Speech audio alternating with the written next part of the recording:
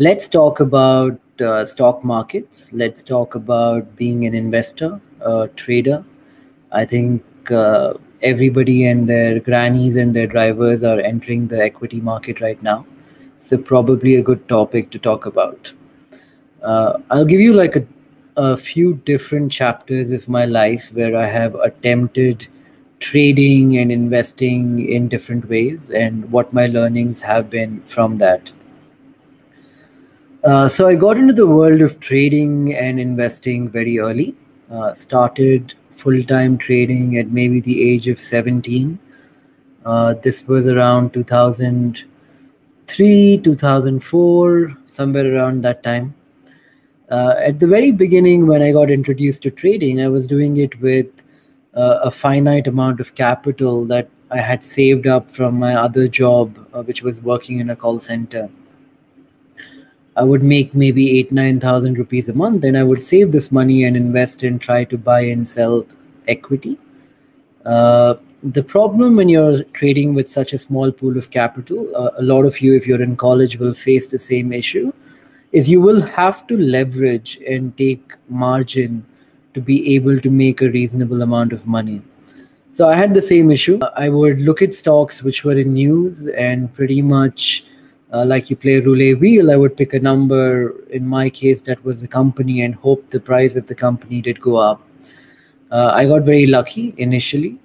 The stock markets in many ways are very kind to first-time investors, and most people who just start off tend to make money. It's a psychological thing or whatever, but the lesser you know tends to work in your favor a lot of the time. So I bought this company called Marsoft. It was a tiny penny stock tech company at 4 rupees or something like that, and sold it for 20 rupees. And absolutely no reason why the stock should have gone up. It was just blind luck.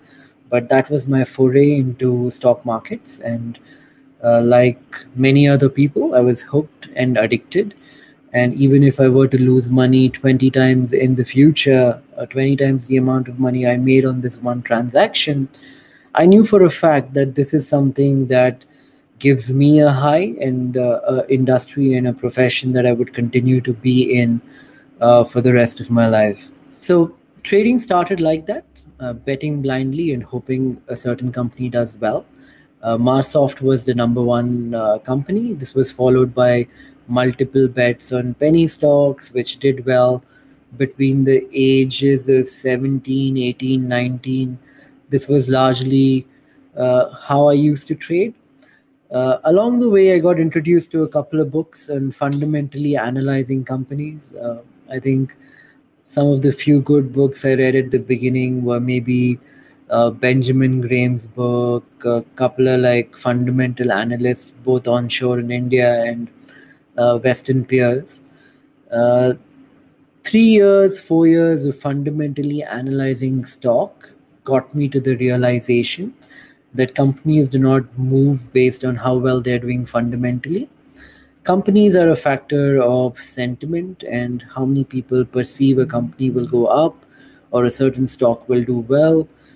Tends to move the company a lot more than technical factors or fundamental factors which might be supporting the company. Did this form of trading for a few years, followed it up by technical analysis. Technical analysis is the kind of trading where you look for patterns. Technical analysis is a very simple subject. It is bound by rules that what has happened in the past, patterns from the past will kind of repeat themselves in the future. So you look at charts, you look at patterns made on charts historically, then you attach a odd to that same pattern replicating in the future. Did this for a few years, was big on candlesticks for anybody who's interested out there. I think Steve Neeson has a couple of great books on candlesticks. It's a great way to foray into the world of technical analysis. You trade stuff like moving average crossovers. I remember I used to trade the 20-50 interval of moving average crossovers. What technical analysis does very well is it's a lagging indicator. So in a market which is trending or where there is substantial momentum, Technical analysis will help you ride the tide, so to say, and catch a large part of the momentum that might be in a market, especially if you were able to get in at a very early level when a trend is just beginning. Technical analysis happened for a few years, 3 or 4 years. This was followed by a quantitative phase, trading on correlation, mean regression, essentially betting that, say, for example, two stocks have a certain correlation between them historically, and if they digress from that relationship, you write an algorithm which will buy one and short the other, and you try to make that divergence whenever it were to occur.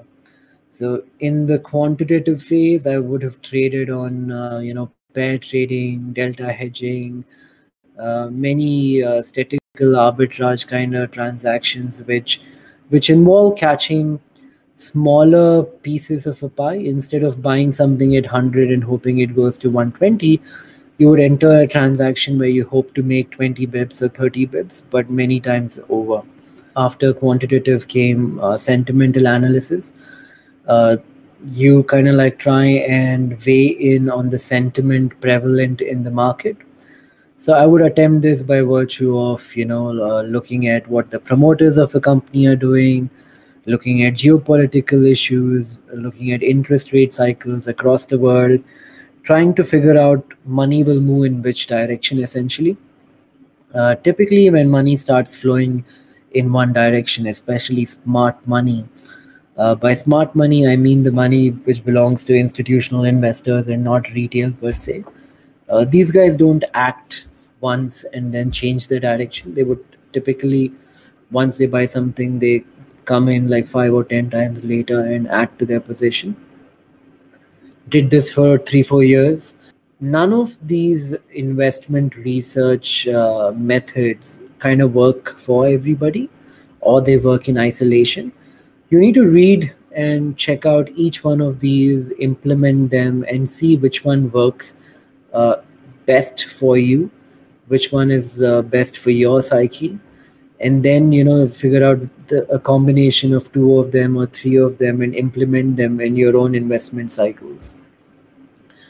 At the end of the day, when uh, being a little bit candid here, when you have to figure out how the economy is doing or how a certain stock might do in the future, it comes down to the psychology of it all. It comes down to how you are able to decipher what is happening at the back of the price of a certain asset class going up or down.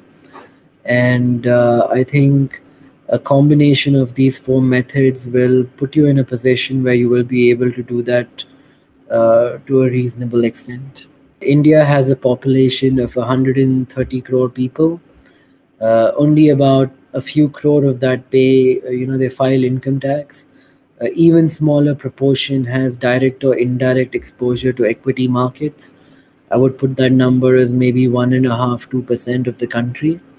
That number is set to grow relative to Western developed economies where 50 60% of the population has exposure to equity markets. We are still in a very nascent stage here in India. And for any of you who choose to kind of take up this profession or work in fintech or broking or asset management, I think the scope is tremendous. uh, you will have plenty of potential to grow and scale in this industry over the next 10 or 20 years. So would definitely recommend more people attempting their hand at fintech and choosing this as a profession. I mean, so the two main things we do right now are broking and asset management. Broking under the brand name of Zerodha is something we started 11 years ago now. We were traders before we started Zerodha. The intention of starting Zerodha was to save cost. The incumbent broking peers of 11 years ago were very expensive.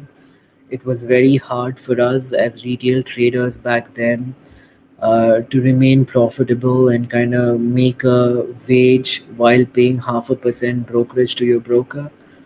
So we kind of like decided, let's get a membership ourselves. We will not look upon this as a corporation, but as a community where it is run by traders for traders, and we will facilitate transacting at a cost which is maybe 1/10 of what the incumbent peers of the day charged. So Zerodha has done very well in the last 11 years. We have grown laterally. We account for about 17-18% of all the volume that happens in the country today. I think the biggest differentiator between us and other companies in our sector is we have never really taken in external capital.